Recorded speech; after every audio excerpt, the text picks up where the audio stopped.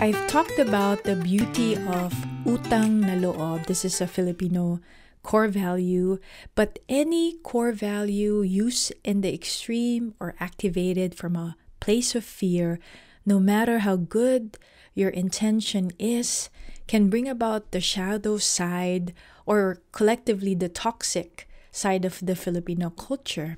In today's episode, let's talk further about utang na loob and what's wrong about being grateful. Are Filipinos truly bilingual? We use the same language at home but speak in love languages foreign to each other, together but separated.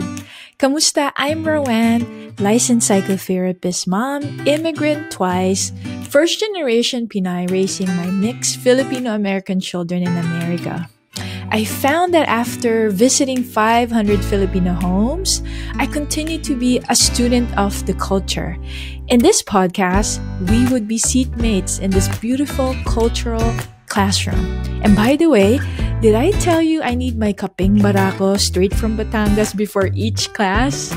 If you're interested in learning the deep intricacies of the Filipino culture, especially as it merged with American culture, talks about trauma-informed care, and deepening your Filipino relationships across generations, which includes my fave topic, Pinoy love languages, you're in the right place. This episode is brought to you by the Inner Child Playground 30 Days to Restoration course. This course gives you 30 days prompt to unleash your inner child and nurture it playfully. It is anchored in using creative expression like journaling, collaging, and attuning to your body. And best of all, you don't have to be an artist because I'm not. So check the show notes for the link. Friends, I want to welcome you to another episode of the Pinoy Love Language podcast. This is your host, Rowan. So today's episode, we would be talking about utang na loob and what's wrong about being grateful. Now, I want to share with you that I have talked about introduction of utang na loob in episode 8. If you haven't taken a listen to that episode, go ahead and listen to that first. Also, if you haven't checked out, there is a blog post on utang na loob. With that, it also has a short video that I created. In addition, I was a guest for NPR's National Public Radio. It's called Code Switch. I was a guest together with Dr. EJ David. So don't worry, I am going to leave all the links in the show notes. First of all, it is a wonderful trait for you to have a grateful heart. You know, we often, one of the things that we teach our children is to say thank you or say please. You know, like we say, okay, what do you say after someone gave you a piece of food? Thank you. It is also embedded in the Filipino culture, especially when we talk about kapwa psychology, which simply means I see you in me and I in you. That this teaching that if you think you were successful by your own accord, this metaphor of crabs pulling each other is a reminder that you weren't able to reach the top of the hill on your own accord.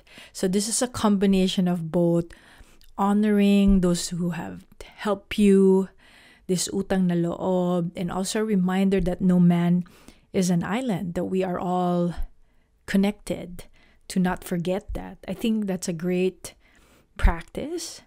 But today we would be talking about one of the things that could be an issue, using gratitude as a guise, is when it's used to bypass repressed emotions. What I mean by this is when children are trying to express negative quote and unquote emotions, or they're simply emotions that we deem to be negative, or emotions that we as an adult could not handle ourselves. And that's the only reason that it becomes a negative. It's because of our own projection. And so a parent might say, "Naku, magpasalamat ka na nga lang. Just be thankful," without processing or at least acknowledging that something was hurtful, painful for the child. And so these types of emotions are repressed. They're just pushed down. Now, certainly it is, as a parent and as a psychotherapist, someone who's worked with lots of families and mothers, routine and structure are very important to help children to self-regulate. I don't mean to talk very clinical, but if you're not familiar with self-regulate, it just means, children need structure so they could calm themselves, so they can also self-soothe. Now, repression occurs when it's pervasive. Paulit-ulit, it happens often. And the natural instinct of the child must be curbed to meet the demands of the culture or the grown-up. How does this look like in the practical world? If a child is crying, and if the parent is like, "Ay nako, tama na yan," like stop crying. If you do this to your child once or twice, maybe because a parent is not perfect, maybe the parent is very stressed at that moment, maybe this may not create any dent to the child's psychological psyche. Maybe, I'm not sure. But if it's pervasive, that's just the language, that's the dialogue. It almost seems like a shadow that follows the child, even without the presence of the parent anymore. It's like it's been conditioned. No, I can't cry. I have to be strong. This is when the natural instinct of the child has to be repressed. And for a child to survive interaction with this grown-up, it could be the parent, the lola, or someone else, they have to be really savvy in learning new skills that might be survival skills at that moment. But what happens is, if you don't shake that off, you don't metabolize that as you're growing up, they become maladaptive. So again, when you were a kid, you were trying to just adapt to the situation, trying to survive, right? Trying not to piss off the adults because they can punish you. You get used to this. This becomes your world. This becomes like, if you imagine someone giving you tinted sunglasses, whatever's the tint, that's how you see the world. So if it's greenish, everything you see might be greenish.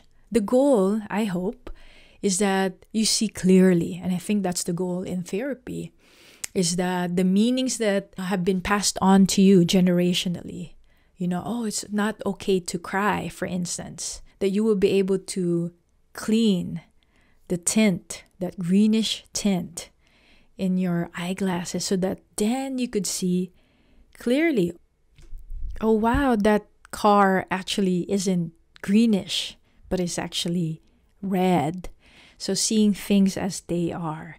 Now, again, I'm going to repeat that we learn certain skills. We don't want to upset our grown-ups, our connection. That's the fuel, our psychological fuel when we were kids, and even now as adults. But then as adults, you are more free to make decisions. But children really are helpless, and it's their parents who act on their behalf. So you become an expert. Children become an expert even in reading facial movements. Is she going to be mad? And so these types of stories are absorbed not just cognitively, not just in your brain, but really, this is neuroscience, neurobiology to be more specific, the body. So if you've had an experience where, wow, I was in this meeting, I felt really nervous when all I had to do was introduce myself with a bunch of people that are new. It's my first time meeting them. It's possible that, that's just normal. But but it's also possible that there is something in the body that's being triggered based on an experience that have not been metabolized from the past. Now, just underscoring being grateful in the Filipino culture, there is a bypassing that occurs when we as grown-ups do not allow our children to explore, express their emotions based from our own dogmas, whether it's religion. Oh, you should just be thankful, just pray. I think those are good. Those can be helpful, but they're not helpful when it's for the intention of bypassing. So again, two people can always do or seemingly look like they're doing two similar things. But what is different is their intention for doing it. So if someone is saying, oh anak, just pray, but they have sat beside their child who was crying, you see, the intention there is for healing. But if someone says, well, just pray about it, repressing the emotion because maybe the adult also didn't have role models who allowed them to express. Now, the parent becomes agitated because they don't know how to handle it, or it's too painful for them to be a witness to their child's sadness. This is the negative part when we say being the extreme. This is the shadow side of being grateful, when it's used to almost hide things under the guise of being grateful. And sometimes, for some people, they just maintain this. If you just imagine hiding something in a mount of dirt, and you have to keep maintaining whatever you're trying to hide. When it's the shadow side of being grateful, it's this dirt, and you don't want to see what's underneath. But strong winds can happen, storm can happen, and you have to work so hard to manage this mount so that whatever you're hiding will not be visible. This is when you sense that being grateful is used based on hiding as a guise or based from fear.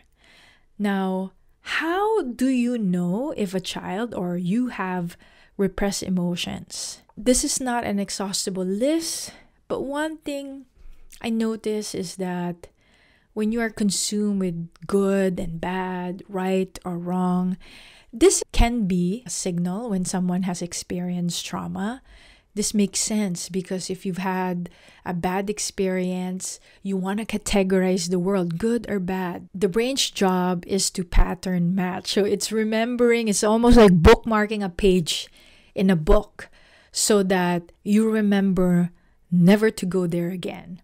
In that way, this is a relief that your brain is actually working. It's there to protect you. Another thing to be curious about is if you look into others like all the time for answers, rather than sensing what is intuitively right for you. One of the things that is lost when you anchor your behavior, your response just based on, oh, magagalit ba si mommy? Is mom gonna get mad? You become an expert in reading people's facial movement, sounds, a smirk, but then you become very poor in learning about your own body experience. And so when that happens, you thwart your intuition, and you're always looking for others as an adult. It's like, what is somebody doing? Is this the right way? And you might be constantly looking at social media or trying to do so many courses. Now, you could just be lured by, some marketeers, but just be curious about that. The other one is very similar, piggybacking on the last one, is appeasing others. You're too willing to please. When you have been conditioned that it's all about being grateful and don't worry about how you're feeling, you bypass that. You are so concerned about that and not concerned about yourself. So you're willing to please others, but you don't know how to please yourself. It might not be a surprise to you that some people actually don't know how to experience pleasure, and they may feel actually pleasure in pain or confuse both. I will do another episode talking about this topic, but because I just want to stay with being grateful and how that could be a shadow side. So another one is because you weren't listened to. I think I mentioned this. You become an expert with reading somebody else's, bodily movements. In the Filipino culture, sensing, pakiramdam, and if you've been listening, I talked about this so much. Sometimes this is seen as something negative, like sensing is basically somebody doesn't want to verbally express and you have to figure it out. It could be that. That's actually the shadow side of pakiramdam. But sensing is actually beautiful in a sense that it's about attunement.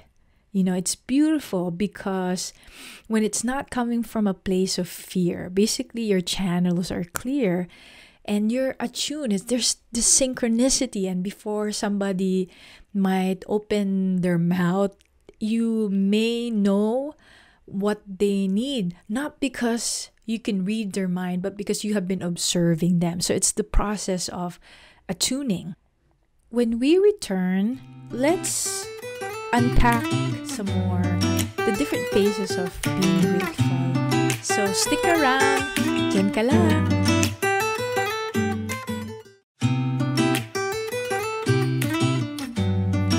Do you know that you can leave a voicemail to this Filipina Therapist? Wherever you're listening, go check the show notes. There you will find a link that says leave a voicemail. Leave me a voicemail or an email, which all the links are in the show notes. And I'll be really so happy to hear from you.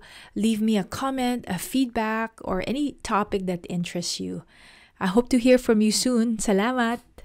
By the way, if you're interested in reclaiming your inner child, I have this course, The Inner Child Playground, 30 Days to Restoration. At the time of this recording, I'm still completing this course, but check it out, learn more about it. Hey friends, I'm back. Thank you for sticking around. And as you know, I just want to go straight to our topic. Gratitude is a beautiful practice. Now, there are different phases to, being grateful. One thing is what I want to caution you is you would continue to get advice from people, well-intentioned or not, to be grateful. Don't get mad. Instead, understand that actually being grateful is a good advice. There is some research on if you practice being grateful, how it makes you feel better, like it improves your mood. So it's not bogus, it's not bad advice. It's actually a good advice. Also, people don't know where you are, your position in life, right? And how would they know? Because you're still at a point where you can't find your center. So maybe you're confused, you're trying to learn your own story. And if you don't know where you live, it's almost like, imagine if you don't know where you live, every house can look like yours. While your identified house, could you imagine, because there's no address, there's no number, can be squatted by people who don't live there. You have given your house key to everyone because to you, it's just another key. You're still in the journey of finding that key. I say that because people don't know. So be kind to people when they say, magpasalamat ka. They don't know your position. So another one, facing hurts from childhood is not a route actually some people choose to take. It takes courage. Sometimes it could be hurtful. Many will unconsciously prefer not to see what ought to be seen to heal.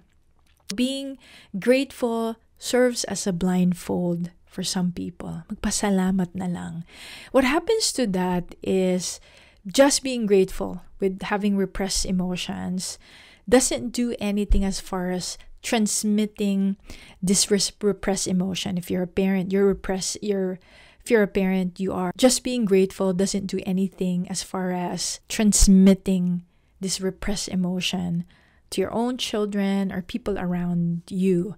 What you don't heal, you transmit. I want to give credit to the person who said this. I'll just put that in the show notes. I used to work with foster care kids, or even children who were abused by their parents. I see this over and over again. Abused, like neglected physically. They long for their parents. They hope one day they will be seen by their parents. If you have this in your generational story, the maintenance of your parents as, they're the best is a self-protection to continue to idealize the parent who sometimes actually didn't act in the best intent for their children, for your intent. Now, utang na loob can be used as a weapon, especially if you don't understand the culture. I think some Filipino Americans may have a negative connotation with utang na loob because of the misuse. And because you feel like, well, I don't know enough about the culture, someone uses that as weapon. When actually, truthfully, they don't have enough emotional resources. That can happen when people immigrate. And they have put all their emotional resources in one basket. Basically, in immigration and making sure they have the means to feed their children, and now their children owe them. That is not the organic purpose of utang na loob. And you can check that out in the blog. I actually have a video that talks about the pre-colonial times. It's just a short video. Actually, people from the Philippines, teachers who teach professionals who are from abroad, have asked me if it's okay that they share that. So they want these foreigners in the Philippines to understand that concept. However, this extreme gratefulness can be used as a weapon. Another one that I want to say is that healers, therapists, coaches who embrace this dogma, if you just have to be grateful and they can't also stand witness to your pain, they actually perpetuate this whole shame of like, oh my gosh, I feel this way when I should be grateful. Look for a witness then that can stand the heat. They have enough core in them so that they don't make this process of healing about them, but rather simply a witness to you. I know this has been a heavy topic. What's on your mind? Share your thoughts with me. Now, just circling back, it's important to talk about then what shall you do? I've just mentioned find a witness. It's very important to find a witness, whether it's a therapist or a friend who can witness you. You might be able to find that. I guess as a therapist, I lean on healers who are also constantly practicing healing within their own space. Second, find a self-creative expression that hinges not just on pure language. What I mean by that is there's many things that you can do. You can collage, you can use watercolors, basically an expression where there aren't words. It's not based on words. And see what you see there. Be a witness to your own story. I've said this, look for a good fit therapist or find a group, specifically like a Filipino group in terms of this topic that can have the potential to point out toxicity in the culture, but can also hold the polarities of how beautiful and healing the Filipino culture is. I hope this episode has served you well. Again, this is Rowan signing off. At sa uulitin. Bye!